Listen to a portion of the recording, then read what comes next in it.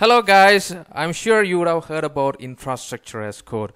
Have you ever heard about diagram as a code? Are you wondering like what is diagram as code? Don't worry, in this tutorial we are going to talk about what is diagram as code. Do you want to create a good architecture design like this for your cloud infrastructure? What you see on the screen, like different workers, different components from your cloud infrastructure or your Kubernetes. What we usually do is we have to use like Microsoft Visio or some kind of tool to create this diagram, right? What we are going to talk about in this tutorial is like you can create this kind of diagram using Python codes like this what you see on the screen. So we write the code and then we convert just simple a command. It will create the complete diagram what you saw it previously on the presentation.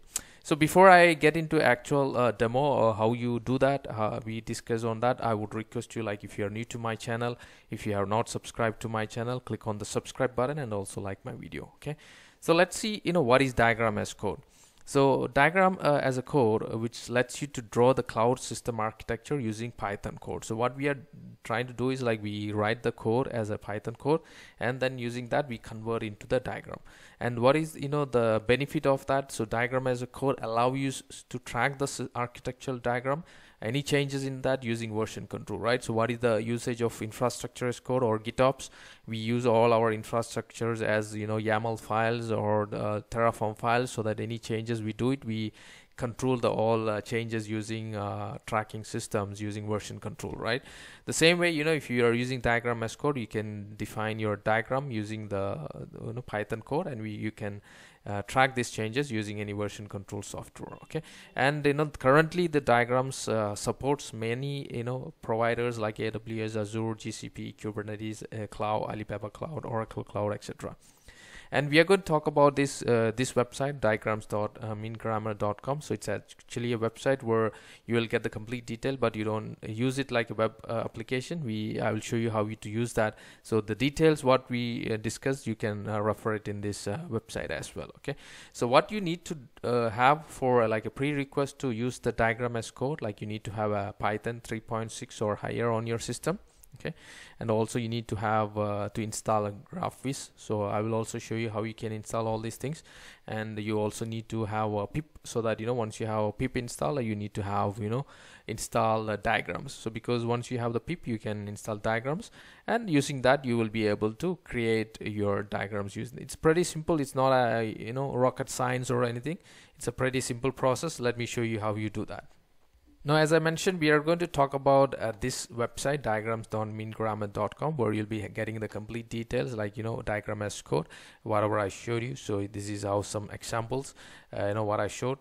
So what we are going to do is we are going to talk about what you need, right? So first you need to have Python installed. So for a Windows machine, you can directly go and download the Python and you can install it, or you can use your Microsoft App Store and you can install it. For installing Graphviz, you can use this web link. So if it's for Ubuntu or Fedora, you can use these kind of commands like apt-or-yum command, repository commands, and you can install it. For Windows, you can download the exe and you can install it. So once you have both installed, next thing is you need to have pip. Okay, so you need to install pip, so you can use pip for Windows. You can install it. If you don't know how to install pip on Windows, you can use the curl command. You can curl this get-pip.py file, and then you can use Python get-pip.py, so it will install the pip on the machine. Okay, so I will give all this reference into the video description. You can use it from there. You can use those commands and you can install it. Now, once you have pip installed, it's pretty simple. You use pip install diagrams, so your diagrams also will be installed on the machine. So once that is set up, what you need to do is you need to write the code, right? So I will use Visual Studio Code Editor.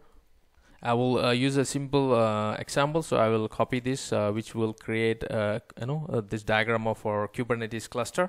So I will go this and I will put our code in my Visual Studio Code Editor, and I'm going to save this file as a Python file. So I'm going to save this file as 1.py, so that I just name some file as 1.py. So it will be a Python file, so it is saved in the location, so it will be inside this location. So you can see the file as 1.py, right? Now what I'm going to do is I'm going to run this file as Python 1.py. okay, So once I run it, it has completed the process. I will go and check the location.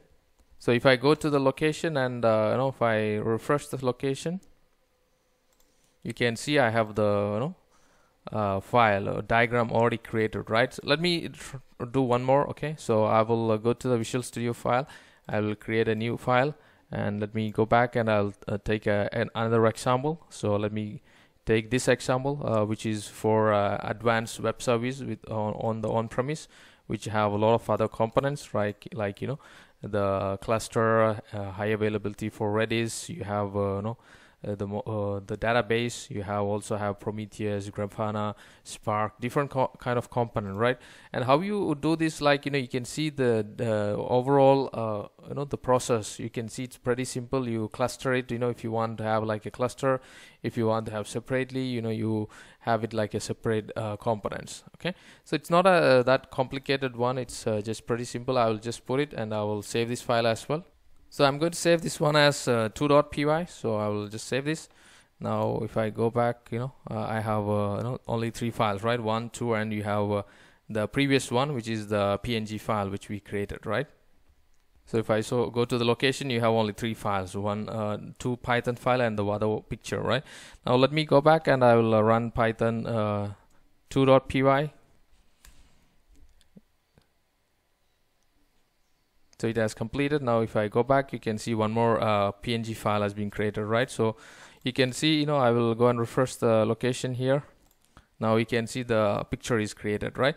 So it's pretty simple and straightforward. You have created such a beautiful diagram using a code, right?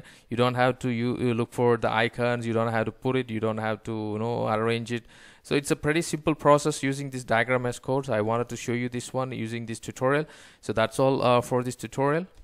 So all the details, I will link into the video descriptions, and the mini diagram.minigram.com, you can refer it.